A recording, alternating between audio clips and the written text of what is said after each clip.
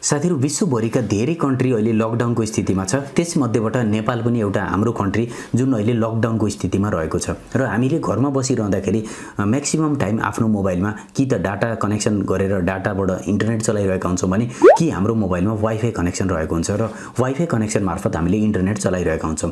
तर साथीहरु कहिलेकाहीँ हामी घरमा बसिरहँदाखेरि हाम्रो वाइफाई को स्पिड स्लो भएको फिल हुन्छ अथवा हाम्रो मोबाइलमा वाइफाई सिग्नल नै सो गर्दैन, वाइफाई जुन हामीले कनेक्सन गर्न खोजेका छौं त्यो डिस्प्ले नै गर्दैन।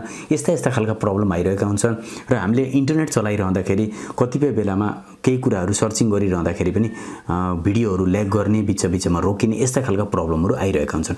आज मैले तपाईलाई यो भिडियो अन्तर्गत रहेर दुईटा यस्ता महत्त्वपूर्ण सेटिङ बताउन गइरहेको छु जसलाई तपाईले आफ्नो मोबाइलमा गर्नुभयो भने तपाईको मोबाइल ह्याङ हुने छैन, वाइफाई चलाउँदाखेरि कुनै प्रब्लम आउने छैन र वाइफाई को स्पिड पनि पक्कै पनि यो सेटिङ गरिसकेपछि एकदमै तीव्र गतिको हुनेछ। यदि तपाईले पनि जान्न चाहनुहुन्छ कि कसरी हामीले आफ्नो मोबाइलको वाइफाई को स्पिडलाई म्यानेज गर्न सकिन्छ, वाइफाई को प्रब्लमलाई हटाउन सकिन्छ भने यो भिडियोलाई अन्तिम सम्म हेर्नु होला।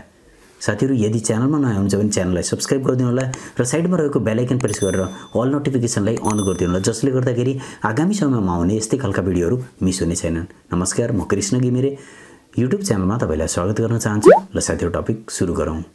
साथीहरु अगाडि बढ्न तपाईले यो भिडियो तपाईलाई मन परेको छ भने लाइक गरिदिनु होला। साथीहरु 100 लाइक को टार्गेट छ, पूरा गरिदिनु होला। सधैं पूरा गर्नुहुन्छ प्लिज साथीहरु, एउटा लाइक त बन्छ। अब साथीहरु जानौं हामीले यसलाई कसरी गर्न सकिन्छ। ल साथीहरु हामी आफ्नो मोबाइलमा आइसकेका छौं। अब हेर्न सक्नुहुन्छ साथीहरु माथिपट्टि यहाँ वाइफाई कनेक्सन चलिरहेको छ र यस्तो अवस्थामा साथीहरु हामीले आफ्नो वाइफाईलाई स्पिड गराउनको लागि वाइफाईमा केही सेटिङ चेन्ज गर्नुपर्ने हुन्छ। जस्ट तपाई यसमा जानु होला सेटिङमा गएपछि साथीहरु यतापट्टि हेर्न सक्नुहुन्छ वाइफाई भनिरहेको छ, जस्ट यसमा टच गरिदिनु होला। हामीले यताबाट धेरै वाइफाईहरुलाई चलाइरहेका हुन्छौं, वाइफाई कनेक्ट गरिरहेका हुन्छौं, तर साथीहरु हामीले तलपट्टिको एउटा एडिशनल सेटिङ छ, यहाँ हेर्न सक्नुहुन्छ यसलाई पनि युज गर्दैनौं। यो एडिशनल सेटिङ जस्ट यसमा टच गरिदिनु होला। एडिशनल सेटिङमा आइसकेपछि साथीहरु सबभन्दा पहिले तपाईले के गर्नु भने पहिलो सेटिङ हेर्नुस् साथीहरु, यतापट्टि तल हेर्न सक्नुहुन्छ म्यानेज सेभड नेटवर्क। के हुन्छ भने साथीहरु हामीले लगातार हेर्न सक्नुहुन्छ मैले कति धेरै यहाँ कति पहिलेबाट सेभ गरेका वाइफाईहरु सेट रहेका छन्। यस्तो तरिकाले यदि तपाईले लङ टाइम सम्म यहाँ सेभ गरेर राख्नुहुन्छ धेरै वाइफाईहरुलाई भने त्यस्तो अवस्थामा तपाईको मोबाइलमा एकदमै ठूलो प्रब्लम आउँछ, किनभने तपाईको मोबाइलले स्पेस पाउँदैन र लगातार तपाईको वाइफाई चलाउनको लागि प्रब्लम क्रिएट गरेको हुन्छ। त्यही भएर साथीहरु यहाँनिर तपाईले के गर्नु भने सम्पूर्ण यी कुराहरुलाई हटाइदिनु होला। त्यसको लागि यसमा टच गर्नु होला र फरगेट नेटवर्क गराइदिनु होला। यस्तै सम्पूर्णलाई 1 बाइ 1 जति पनि यहाँ रहेका छन् साथीहरु यिनले गर्दा एकदमै प्रब्लम क्रिएट भएको हुन्छ। यस्तो तरिकाबाट तपाईले यी सम्पूर्णलाई 1 बाइ 1 हटाइदिनु होला।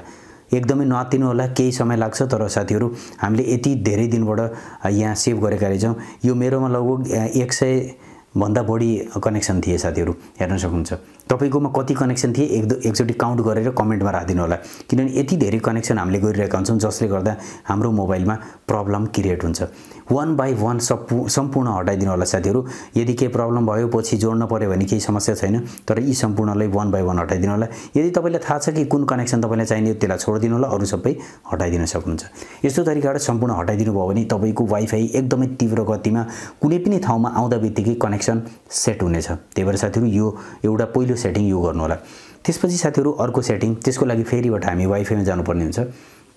वाइफाईमा गएपछि फेरि एडिशनल सेटिङमा जानु होला। तलपट्टि एडिशनल सेटिङ यहाँ हेर्न सक्नुहुन्छ साथीहरु, अघि नै मैले तपाईलाई देखाएको थिएँ धेरै अप्सन यहाँ सर्च पनि गर्छ। यदि तपाईले त्यो सेटिङ गर्नु भने धेरै वाइफाईहरु पनि देखाउँछ, नत्र भने तपाईको वाइफाई पनि देखाउन्न, मात्र तपाईको जुन कनेक्सन छ त्यही वाइफाई देखाउँछ, अरु वाइफाईहरु शो गर्दैन। यदि त्यो सेटिङ गर्नुभयो भने सम्पूर्ण वाइफाई शो गर्छ। अब दोस्रो सेटिङको लागि एडिशनल सेटिङमा जानु होला। एडिशनल सेटिङमा गएपछि साथीहरु यता माथिपट्टि हेर्न सक्नुहुन्छ ट्राफिक मोड भन्ने छ। हामीले ट्राफिक मोड यो अन रहन्छ, प्रत्येककोमा अन रहन्छ। यदि अफ छ भने यसलाई अन राख्नु होला, यदि अफ को केस छ भने यसलाई अन गर्नु होला। पहिलो काम अन गर्नु होला। तर साथीहरु हामीले रेगुलर मोडलाई प्रयोग गरिरहेका हुन्छौं। तपाईले के गर्नु होला भने साथीहरु एक्सट्रीम मोडलाई युज गर्नु होला।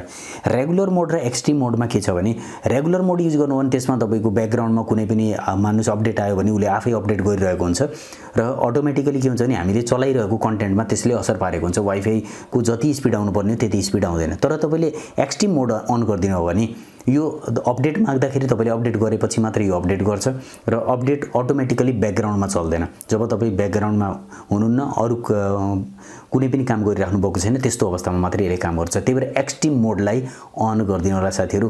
र यसपछि हेर्नु होला तपाईँको वाइफाईको स्पिड एकदमै तीव्र गतिमा हुनेछ र वाइफाई कनेक्सन पनि एकदमै क्विक हुनेछ। आशा गर्दै साथीहरू भिडियो मन परेको छ लाइक गरिदिनु होला।